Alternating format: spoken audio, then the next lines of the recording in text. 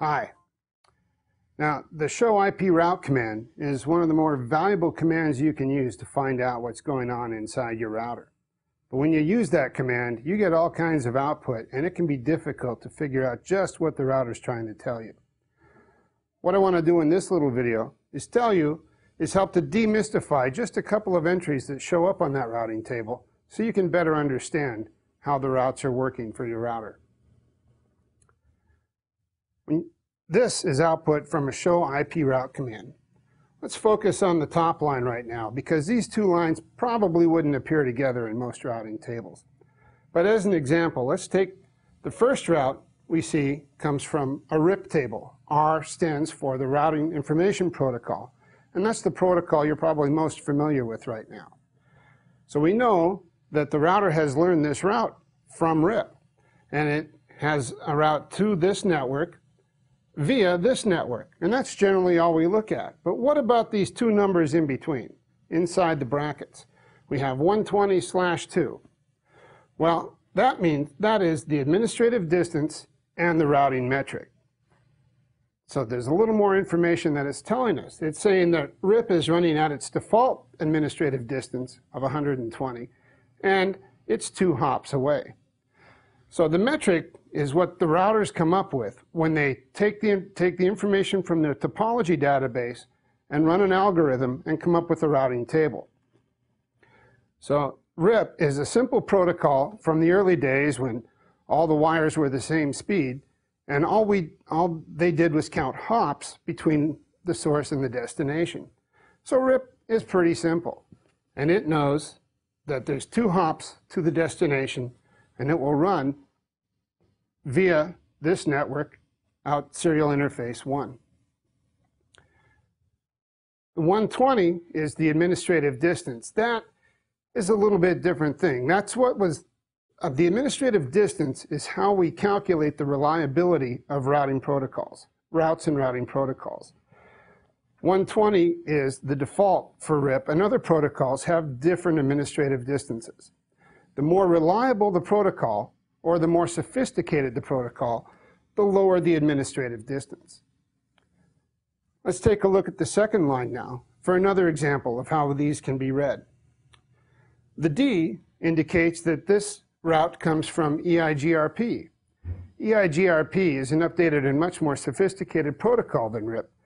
And instead of just counting hops, EIGRP can count bandwidth, wire speed, and a few other factors to come up with a much more realistic map of how the network is performing. So using the EIGRP protocol, there's a route to this network with an administrative distance of 90 and a routing metric of 3074560. Big numbers. Now we don't need to worry about the metric because there are many more calculations going on in the background for EIGRP, and each protocol is going to have a metric that comes out just a little bit differently or considerably different. But what we need to know about most here is the administrative distance is more reliable because it is less than the RIP protocol. The administrative distance of 90 tells us that we can count on this route being a little more useful and reliable in the long run than the RIP route we'd seen earlier. Now, administrative distance, reliability of routes and administrative distance go hand in hand. The more reliable the route, the lower the administrative distance. Now, what could be more reliable than a route that's directly connected to your router? If 2 routers are directly connected, or if a network is directly connected, that is their administrative distance of 0. All right? Slightly less reliable, but not very much, is a static route that you create. When you have a static route, the router assumes you know that that route's going to be good, and it assigns an administrative distance of 1. So administrative distance can run from 0 to 255, with 0 being the most reliable, and 255 being a route you probably don't want to use. The metric is the calculation that the protocol uses to determine the best path to the network. Now that you understand just a little bit more about what's going on inside this output, I think you're ready to play with it. So I have a couple of challenges for you to try out. First, use the show IP protocols command to take a look at what protocols are running on the router and compare them to what's in the routing table.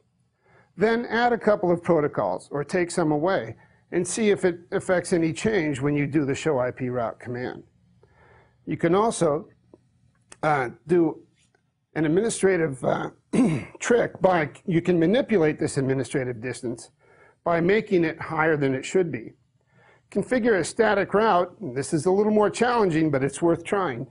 Configure a static route that should have an administrative distance of 1, but at the end of the command, type 121 to make the administrative distance less reliable than RIP.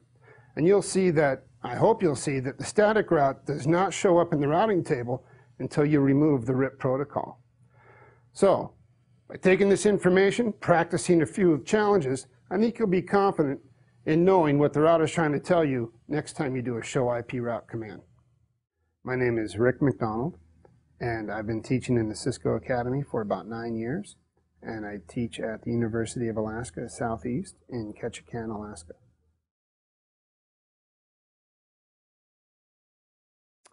The most important points on that subject are knowing what the administrative distance and metrics are, and that they're valuable tools in knowing how your network is performing.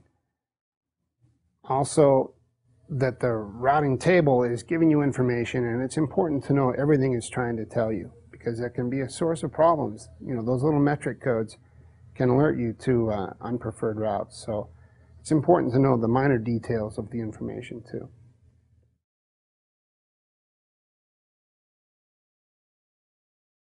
The tools and resources aren't, well, the most important resource in or tool, I guess, in teaching IT is humility. I think an instructor has to be comfortable with standing in front of a class and saying, I don't know. You know, I don't know the answer to this.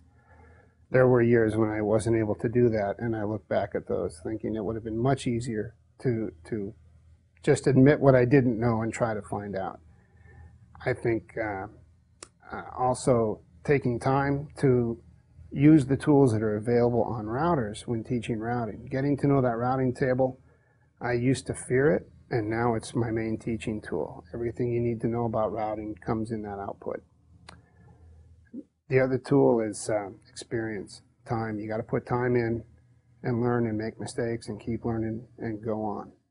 But courage.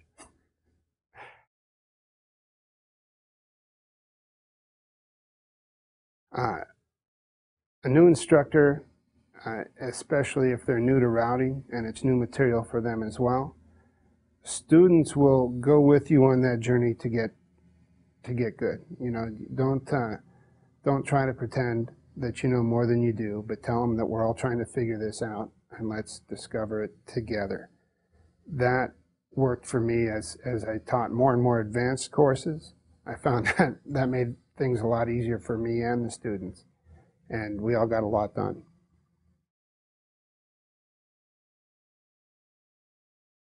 Once again, I wish I knew how to use the output tools from the show commands.